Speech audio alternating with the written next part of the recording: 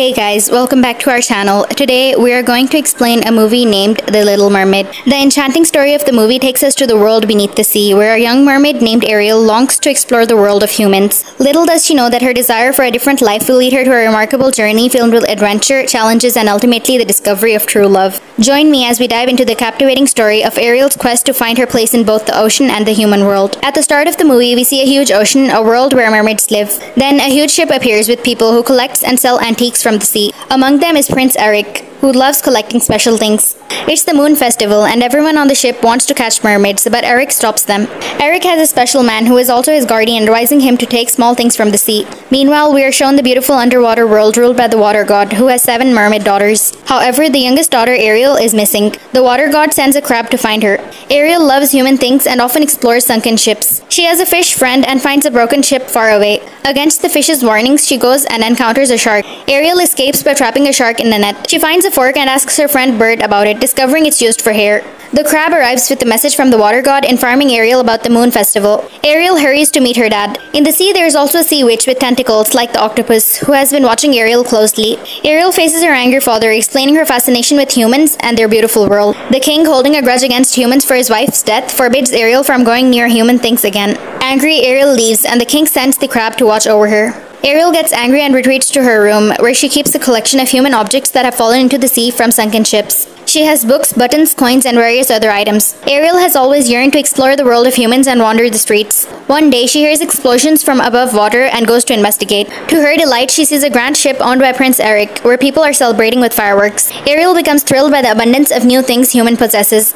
Eric and his friends are enjoying themselves on the ship, disregarding the advice of Eric's guardian, who is reminding him of his princely responsibilities. Ariel admires Eric's carefree nature and his kind heart. Suddenly, they realize that the weather has turned hostile, with heavy rain and violent waves that could sink their ship. Everyone begins to evacuate onto small boats for their safety. However, Eric realizes that his dog is still on the ship and decides to rescue it. As he jumps back onto the ship, a massive wave strikes, causing the ship to split into two. Ariel witnesses the entire incident and sees Eric being submerged into the water. Without hesitation, she saves his life and pulling him out of the water and bringing him back to the shore. It is Ariel's first encounter with a human being, and she touches him gently. Ariel sings and tries to revive Eric, while her animal friends discuss keeping her action a secret from the king. Ariel's effort pays off and Eric regains consciousness.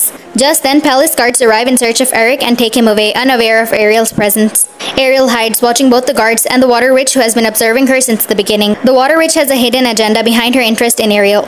Overwhelmed by her encounter with Eric and the nature world, Ariel feels lost. Ariel yearned to enter the world of humans and eagerly waited Eric's return, hoping he would come looking for her someday. Meanwhile, Eric recovers from his injuries and visits his mother, the queen, inquiring about the girl who has saved his life that night. His mother informs them that they haven't found her yet and then assures him that he will soon. However, she insists that Eric needs to rest. Unconvinced, Eric is determined to find the girl who rescued him and suspects she may be a mermaid. He visits the seaside daily, searching for Ariel. Eric even returns to the ship, believing that if he puts himself in danger again, the mermaid will come up to rescue. Ariel, lost in her own thoughts, observes her sisters salvaging Eric's ship but doesn't interact with them. Her father becomes suspicious of her behavior, suspecting that Ariel has fallen in love with a human. The king seeks answers from the crab, who confirms that Ariel indeed saved a human's life. Furious, the king, who possesses great power, destroys the human objects Ariel has collected despite her pleas to stop. Witnessing this, Ariel feels immense sadness. At that moment, the sea witch, who has been watching Ariel, appears before her, claiming to be her aunt and known as the sea witch. The witch acknowledges Ariel's desires and offers her to become a human and enters a human world. However, she sets some conditions. Ariel must return within 3 days, express her love to the human, and surrender her voice in exchange. If she fails to confess her love, Ariel must remain with the witch forever.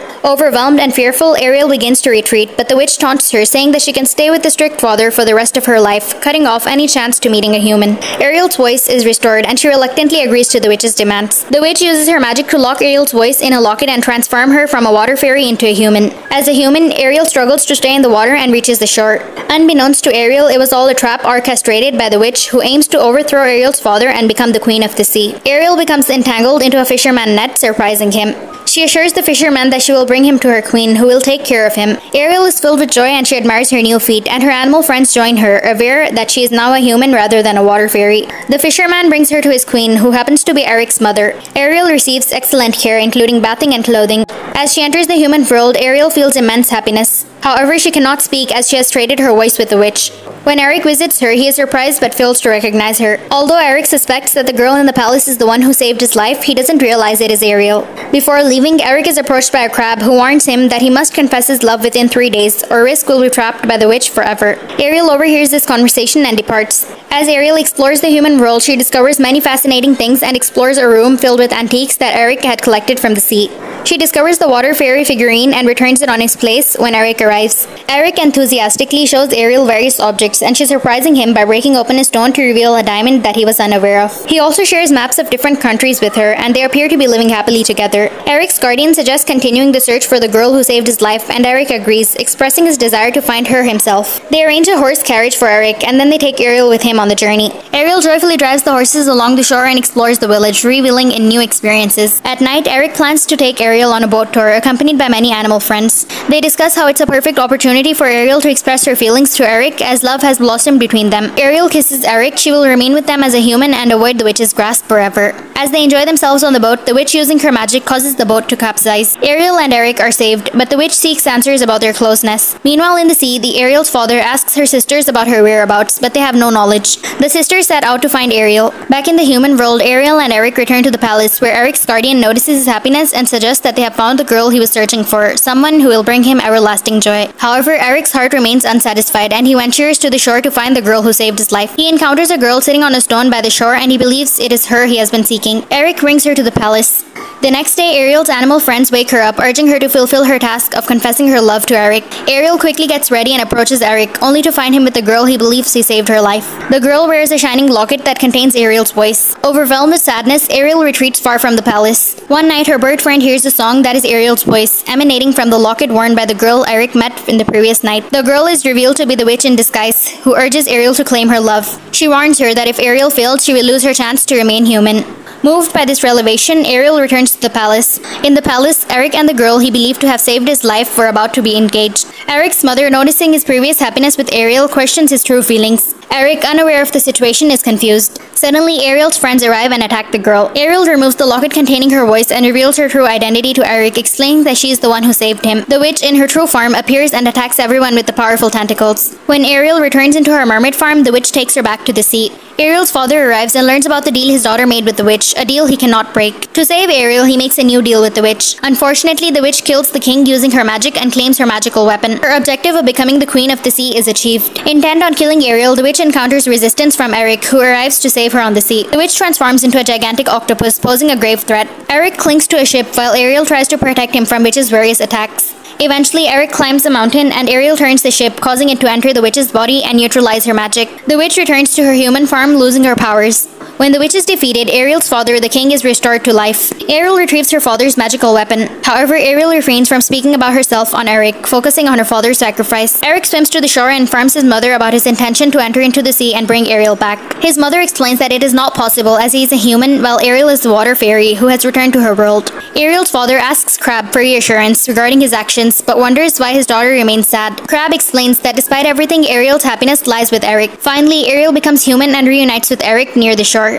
They embrace and decide to get married in the palace. They embark on the journey to explore the world together. Eric meets his mother and before leaving, Ariel bids farewell to her father. Her father acknowledges his mistake and believes that it is not everyone bad. He expresses his happiness that mermaids and humans are now together. Overjoyed, Ariel and Eric set off to their world journey. And this brings us to the end of the movie. The movie teaches us about several valuable lessons, like it teaches us about love and sacrifice. Ariel's love for Eric leads her to giving sacrifices, including giving up her voice in order to be with him. The movie highlights the power of love and the willingness to make selfless sacrifices for the one we care about. It teaches us about courage and determination. Ariel displays courage and determination throughout the story.